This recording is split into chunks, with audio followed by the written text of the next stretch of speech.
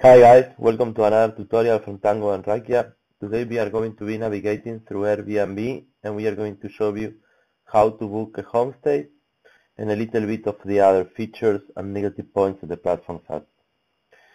So the first thing that you have at the top right is the login option. In this case, I always suggest you to create an account and register because as Airbnb is stating in the rules, you will get direct discounts if you are a registered member.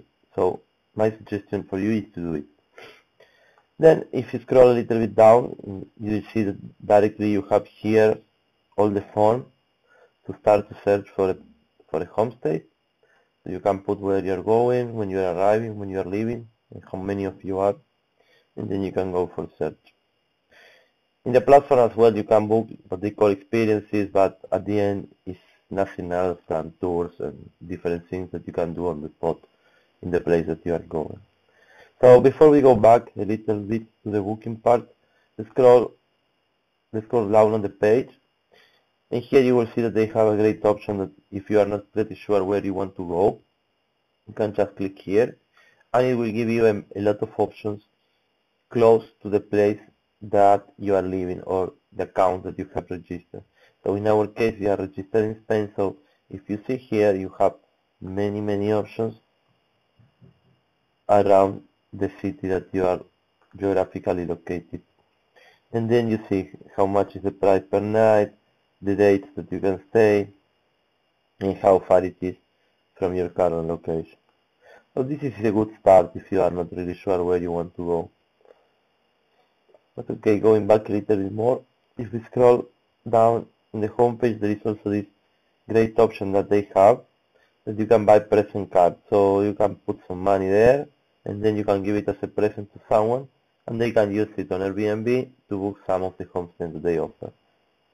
So it's a good present for people that you know that love to travel. And then scrolling up a little bit more, you have some inspirational text to different places. You can get information about the city, what to see, the history, and so on. And scrolling a little bit down, some experience or virtual tours that they offer, or real ones that they offer and you can book with them. And then we are not going to cover this, but in case you want to become host in Airbnb, you can go here and you will get explanation of how is the process, tips, and so on. So going a little bit up, now we are going to try to book something. So let's say that we are going to Paris in the last week of January and we are going to stay for a week. Only one person. So we hit for search. So here we have the results at your left. Of course, this is the desktop version. You have as well the application for mobile, but it looks pretty much the same. But of course, the results are a lot. So we are going to try to sort it out a little. So first of all, if you see at the top right of your screen, you can add some filters. In this case, for example, how many beds you want. If it is a verified homestay, meaning that there are reviews and the user is already for some time in the web. So you can make some options about the homestay, the host. You can see, for example, if they have swimming pool, Wi-Fi, what kind of property, if there's an apartment, a house, bed and breakfast, boutique. And let's say that we want them, the host, to speak English and French, so we can communicate better. And let's go try to filter this. And then you can also sort this information, and how we can sort it by price, let's say from 9 to 150. So we'll see only that result. And if you look at right, you have the map. so we have a better understanding of where that particular homestay, bed and breakfast or boutique is located in the city. Then the other good thing is that if you are locating with someone that is from the place itself, some local, you will get the best tips that probably you don't get when you are staying in a hotel. The bad thing is that the fact that you are getting a book from a person that is not really a hotel or something like that, in most of the cases they are not automatically approved, so you'll need to wait, and sometimes it must be a pain because you think that you already have your booking and then you realize that not, or that there is cancelled without any anticipation. So this is something that you always need to consider while using Airbnb. But let's say that we go to this, let's pick this one, the first one is 55 per night, has good reviews, so we go there. Also, if you like some of them, but you want to make a first selection, you can as well. And as long you are registered already and logged to the page, you can set up your favorite. You can create a new folder, let's say that we call it Paris.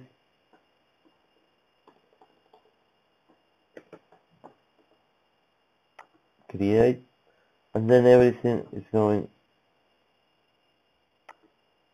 there. Just to give you an example. So let's go back to our room. Here you have a little bit of the photos of the place that you are going to book. You can read the reviews of the different people that stay there. In general terms, they have very good reviews. And that's always a good source of information if you want to stay in some place. It could be a personal house, it could be an apartment, it could be a hotel, but it's always good practice to read the reviews of other users. So we scroll down a little, you see information about the host, what they are offering in the place. There is free cancellation until the 19th in this case. If you want to check the availability for different days, you can still do it here. Then you see the reviews that we were speaking about, the location of the homestay of the house, and something about the host in this case. You have some final information about what you need to know about this particular place to stay, and they tell you that you need to arrive between 5 and 11 in the night, that you have to check out at 10 in the morning. It's not suitable for kids, it's not allowed to smoke, all that is personal information about this particular place. On the other hand, the other problem or the thing that we don't totally like about Airbnb is the fact that check-in or check-out is not really following any standard rules, and sometimes they have crazy hours like this, like you cannot check in before 5 p.m., which it doesn't really make too much sense. Even more considering that then they are requesting you to check out at 10 in the morning. But okay, this change from place to place and host to host, so you need to check it, and you can as well make a particular agreement despite what is written here. Then it can scroll a little bit up again, then we have the pricing part, and this is another part that is very tricky in Airbnb, and you need to always consider and check it at the detail level. There is always some price for the room, but then you make some calculation, you arrive to some final price, and then it's not really true. Because as you see here, the final price for the room for 6 nights is $284. But then they put some service commission, and then some local taxes, and in many cases also you will have the cleaning tax, the cleaning tax. So as you see, the original price for the days and the room differs quite almost in 70 euros. This is something that we don't like. So pay attention to that. Don't consider the price of the place only making how many days you want to stay and the price per night, because then there are always some other hidden taxes that you don't see at the beginning. The other thing that, as we were saying, let's say that we want to book now, you can pay and so on, but the problem that in many cases this will not be automatically approved. You will need to wait for the host to say that they are accepting your booking.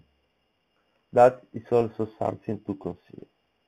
And other thing that is also not super cool about this platform is that reclamations are really difficult to bring forward, because despite being a kind of platform where the person is booking directly from a host, then any sort of disagreement needs to be managed through Airbnb, and that could be really a pain. So that's also something that you need to consider. Then, as you can see, the platform itself is quite intuitive, it's very user-friendly, so it's not difficult to use, but it's important to consider that kind of things, like the prices are pretty much tricky because then they always add taxes for cleaning and the local ones, and they are not included in the price as many other platforms. The other thing that you need to consider, as you were saying, is that the check-in and check-out times are some kind of random, and it really depends on the availability of the host. They are not following any rules around the platform. And finally, also to consider that the reservations in many times they are not absolutely immediately. Nevertheless, you can put some filters where you want to see only the establishment, hotels, bed and breakfast, or whatever it is, that they are auto-accepting the booking. So guys, this is all about booking or reserving a place in Airbnb. These are the good and the negative points for us. We hope that you really loved this tutorial, and if you did it, please subscribe and like this video. Don't hesitate to leave a comment or your questions in the section below. And if you want to see tutorials like this, please don't forget to visit our website. You have all the details in the description below. Thanks for watching and hope to see you the next time. Bye guys.